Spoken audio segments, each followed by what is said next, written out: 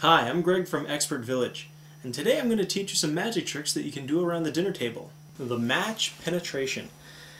Alright, take a couple of matches, and in your left hand, hold it between your index finger and your thumb. And in your right hand, place it between your index finger and middle finger and your thumb. Because when you move your thumb away, yeah, exactly.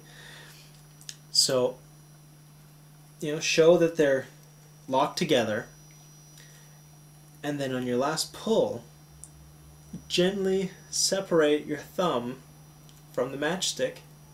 Pull the matchstick through, like that. Now, keep doing this until you're really good at it, because if you accidentally knock it over here, you can't recover. It's happened a few times. So remember, just keep it as close to your thumb as you can. In, behind, there you go. Back out. I just did it there. In, out. Okay? When you do this trick, a lot of times people think that you're actually switching hands and switching matchsticks, thereby giving you a lot more credit than is really necessary. And that's not necessarily a bad thing.